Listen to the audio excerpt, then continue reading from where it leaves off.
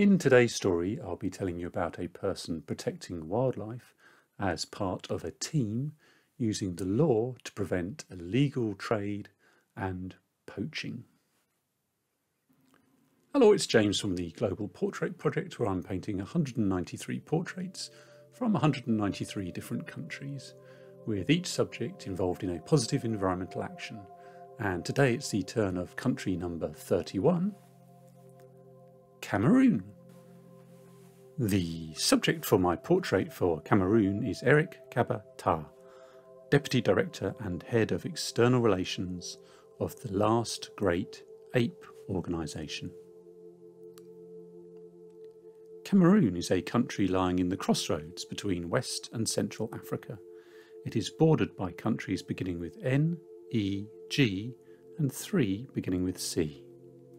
The primary environmental concerns in Cameroon are pollution, deforestation, overgrazing resulting in erosion, desertification and reduced quality of pasture land, overhunting, poaching and overfishing.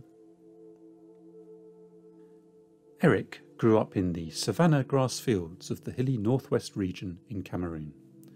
As a child, he never gave a thought about working in conservation, despite his father working as a forest officer.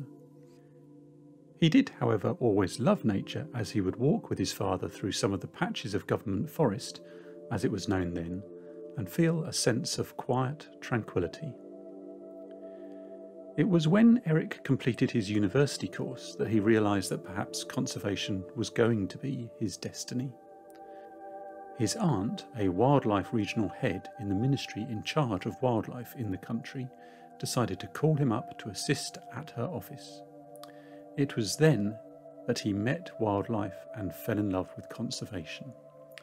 It changed his perspective on things completely, and he immediately was deeply moved by what he saw as the destruction and unreasonableness of some Cameroonians to wildlife.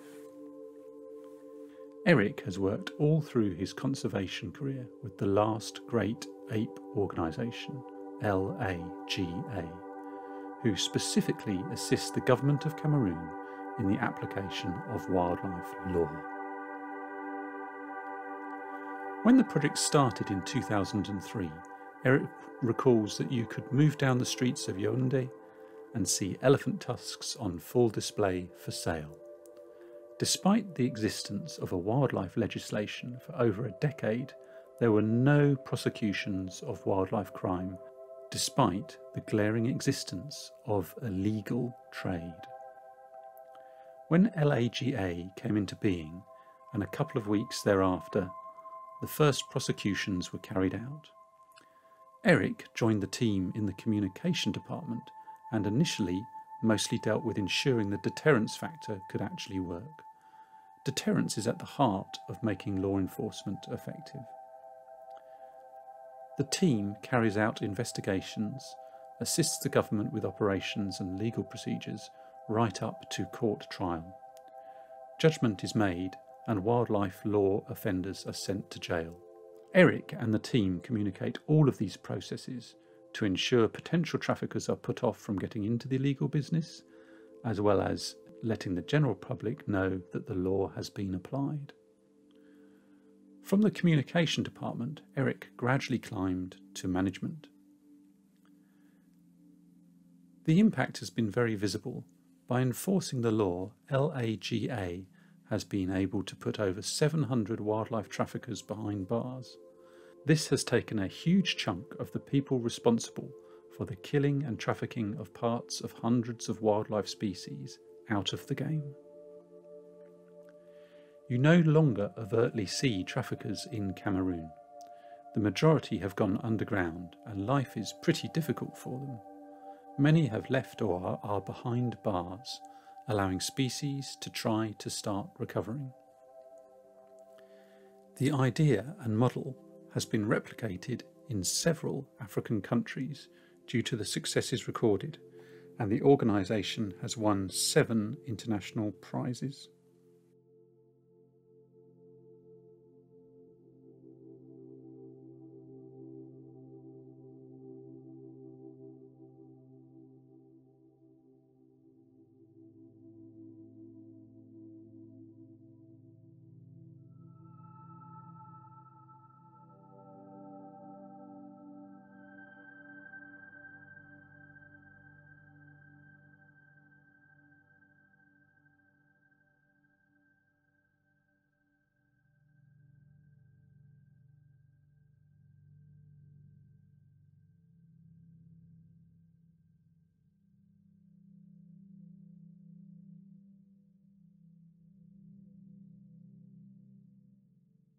If you'd like to find out more about Eric and LAGA, I have put some links in the description below.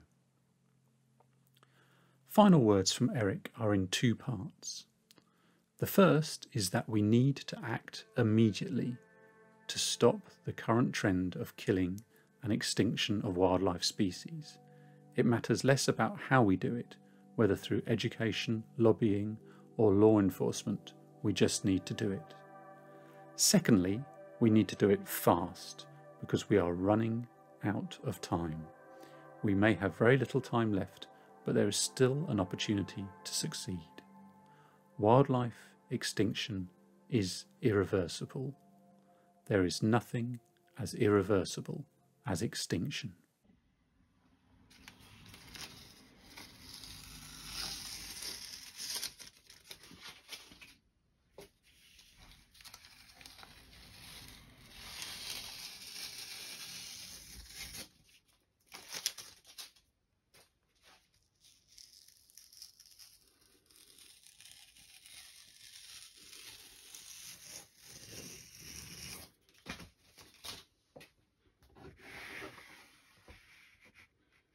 There is more information about this painting and how to get involved with the Global Portrait Project on the website and Instagram page, and the links are in the description below.